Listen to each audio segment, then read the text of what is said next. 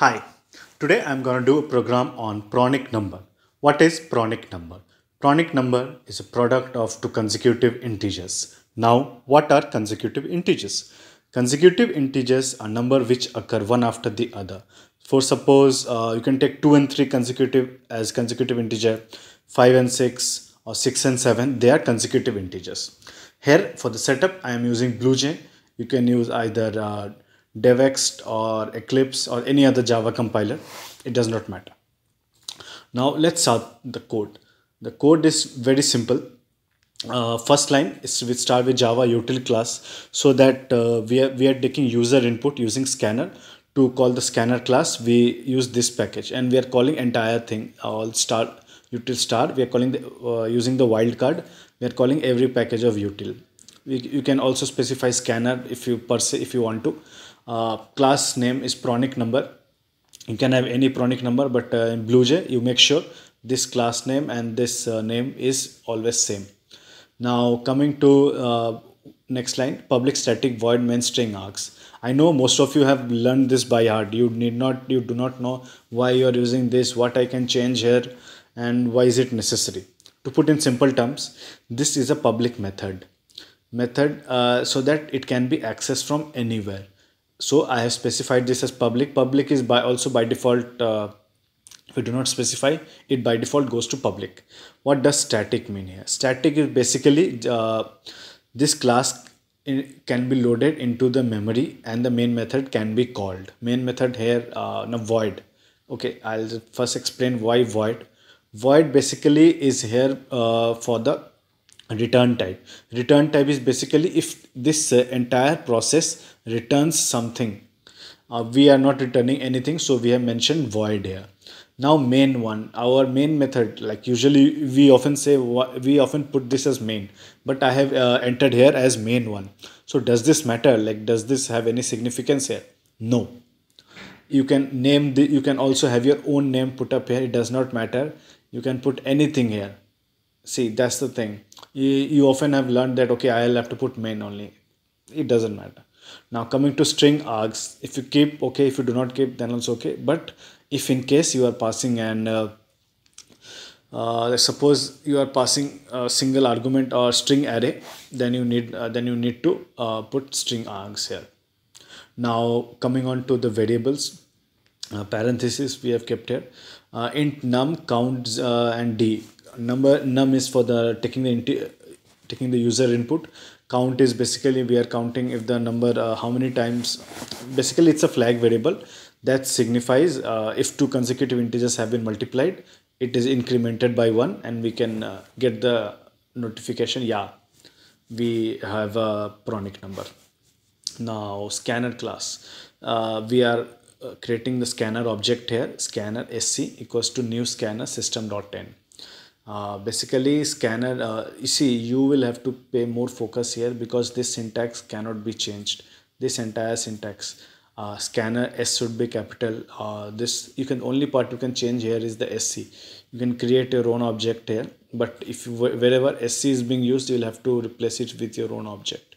Now I am just giving a message out there that you need to enter a number. Now num equals to sc dot next int. Next int we are taking the number is next int. For string it's next line. For double it's the same, next double or next float. Character it's quite different. You will have to check that. You can check that on internet. Now basically we are doing a simple for loop here. We are doing till number n by 2. We did not go with number because if product of a number usually doesn't come.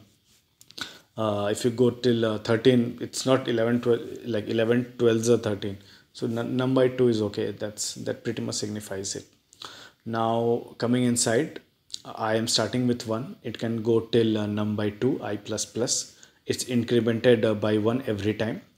D here is basically it's multiplying the current value and the next value. Suppose 1 comes here, 1 into I plus 1 is 1 into 2. So D will currently hold the 2 and it will compare with the original number which the user has given. Suppose the user has given a number as 6 here. I'll just put this in comment. Okay. Now if 6 comes, now first is it starts with 1, 1 2s are 2 is not equals to number, so it goes to else. Now I put d equals to 0 because you need to new values will be stored in d. And see, if you put okay, because I'm not adding d anywhere, I am initializing d every time, but it's a good practice to always clear the values, because if you are doing any other operation such as d equals to d plus 1 or something, so to better avoid that, I have added d equals to 0. Now coming, it will go to I will become 2, and 2 into 2 plus 1 is 2 into 3 is 6. Yeah, d equals to 6 equals to 6. Okay, now count will be incremented by 1. Break means I am coming out of this for loop. When I come outside the for loop, I basically check if, yeah, count here is 1. Yes, 1 is greater than 0.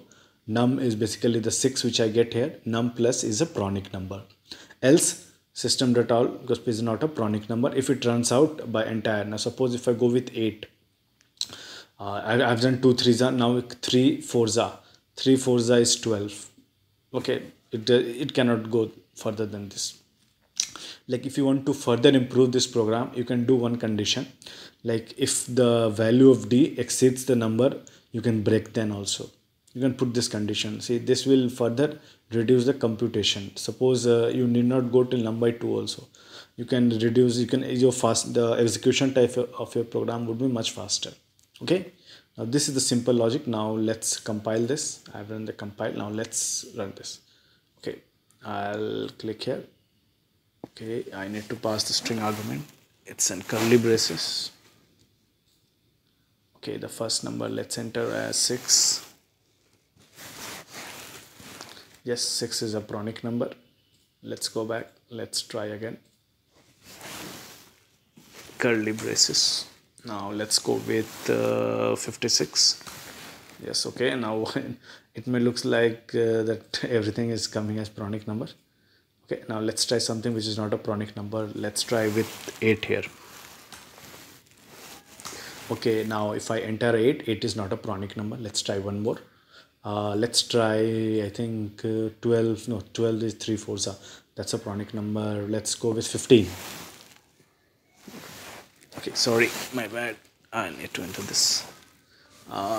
15. 15 is not a Pronic number because 4 is between 3 and 5.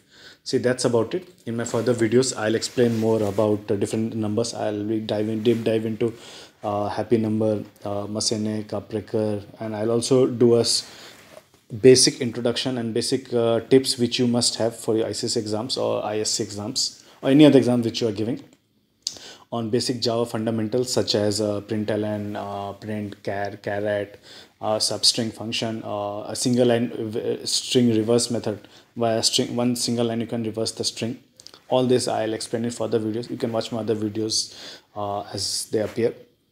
Thank you for watching.